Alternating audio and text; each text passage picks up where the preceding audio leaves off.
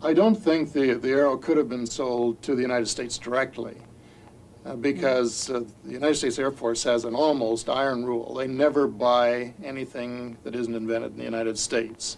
But what they do, and what I think might have been done, is that they sometimes help finance sales to other allies. And it's my belief that if Mr. Howe, for example, had still been around, that he could have done something. At that time, Canadian real estate was still important to the United States. It's not now, but then it was. They had to count on us for the radar lines and for a number of other facilities, for refueling facilities and so on. And we had a lot of leverage. We had a lot of power at that time in negotiations. And I think someone like Mr. Howe could have said, all right, you won't buy it. This we understand, this we know. But we want your help in financing the sale of this aircraft to some of the other allies that you traditionally help. And with his kind of persuasion, I personally believe that it could have been done. Yes, on balance, I think it could have been sold. When you look at the attempts of the French to sell Mirage fighters or other countries to sell weapon systems, you get the tremendous involvement, not only at the business level, but at the most senior political levels, where a prime minister or a president will go out to sell a program.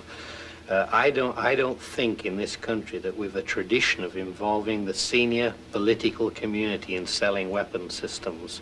And I think if that kind of pressure had been applied in relation to the United States, where there was a gap in weapon systems that the Arrow could have filled, I think that could have been done. And it's a lesson we still have to learn, that if you're going to sell major programs, then you need major political effort in support of those programs.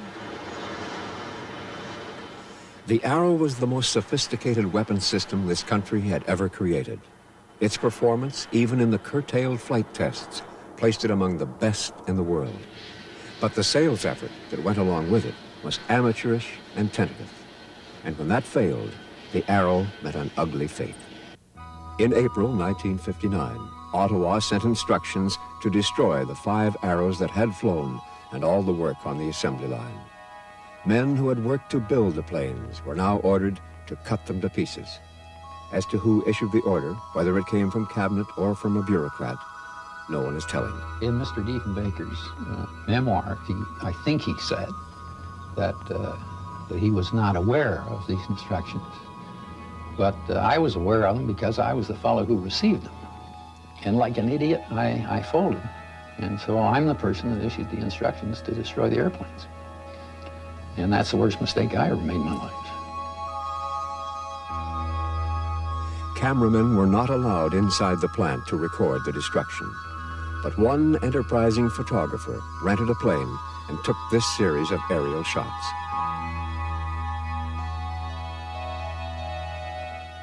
They were cut up with torches in the hangar there and hammered down with steel balls like they destroy buildings. After the aircraft were dismantled, the pieces were sold to a Hamilton junk dealer for 6.5 cents per pound. At 67,000 pounds, a scrapped Arrow would have cost you $4,355. A few weeks earlier, a request for one or more of the Arrows had come from Britain for use in flight testing. The request was not refused. It was simply withdrawn, presumably on advice from Canada. 3 could have been flown to England with 2 more to be used as backup spares of the first 5 we had flying. Canada wouldn't let them go. I mean, the reason is obvious. Had those airplanes ever got to Farnborough, and Farnborough realized the fantastic performance, I mean, Diefenbaker in no way ever justified his cancellation of that program. And I'm sure that's why they were never let go. Well, the 5 Arrows that had flown, and for which there was some interest on the part of the Royal Aeronautic Establishment in Britain. They wanted to take a couple of those and work further on research with them. Those were destroyed. Those were cut into scrap. Well, I can't give you the detail now of the issues that went into the destruction of a particular copy. But I can tell you that in general, there was no deliberate destruction to do away with the Arrow. Far from it. It was just a case of what was the economical way of disposing at that particular time of various copies of the plane that were in various stages of production. And as you know, what happened after that, it was just like a de-Stalinization program. We were ordered to destroy all original negative film on the Avro Arrow, all the still pictures, black and white, all stuff that had been developed during the flight test phases of the airplane. Ottawa's instructions were to destroy these. They ordered us to destroy the airplanes by breaking them up. And I think the day I saw that production line being put to the cutting torch, it's the nearest I've come to shedding a tear over an airplane. It was pathetic. Looking back on this extraordinary event, the scrapping of the Arrow still seems an act of either inspired malevolence or of criminal stupidity, a mocking epitaph to the work of the men and women who built her. Did you see any aircraft being destroyed? No. No. I could have if I wanted to, but I didn't. I couldn't. I don't think any people wants to go and watch such a massacre. Frightening sight. The people who were part of the Arrow story are now 21 years older. David Golden was then Deputy Minister of Defense Production. He is now the head of Telesat Canada, the satellite agency, and he has not changed his mind about whether cancelling the Arrow was the right thing to do. It's not, in my view, something that one can be dogmatic about, but I would certainly come down on the side of saying, yes, painfully, regrettably, it was the right decision at the time under all the circumstances, and I think so now, too.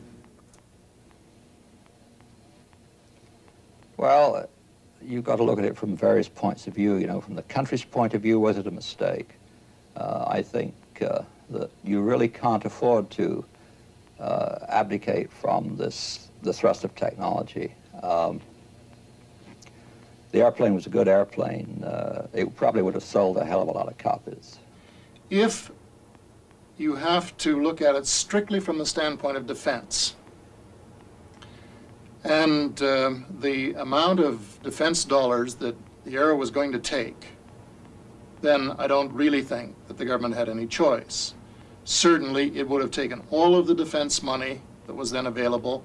The Navy and the Army would have had nothing.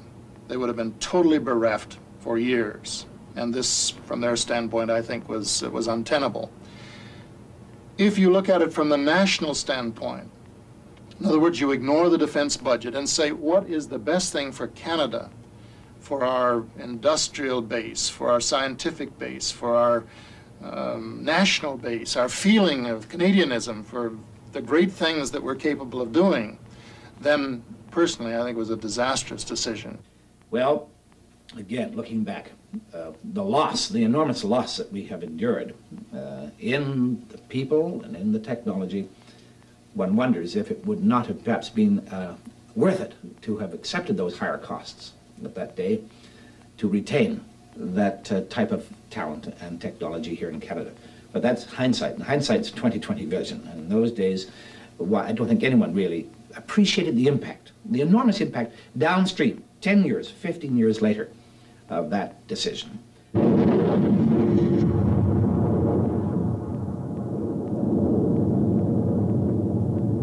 And the consequences? One of them was a shot in the arm for the American Moon Project. A number of top engineers were immediately snapped up by NASA. Brian Erb, a young engineer, developed the heat shield for the Apollo spacecraft. Len Packham, in charge of the rocket test program with Avro, worked on the telemetry system for the first manned rocket launchings. And Jim Chamberlain, chief technician at Avro, was project director for Gemini and is now with McDonnell Douglas in Houston.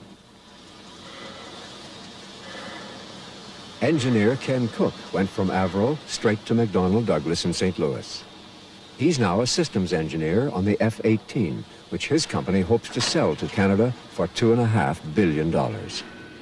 It seems the era of the manned interceptor is not over after all, but it's unlikely we'll ever have another Arrow.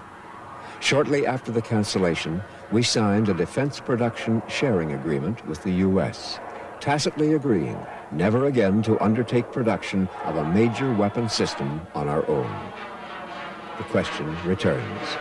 Can a country the size of Canada ever compete in the business of building costly weapons of war?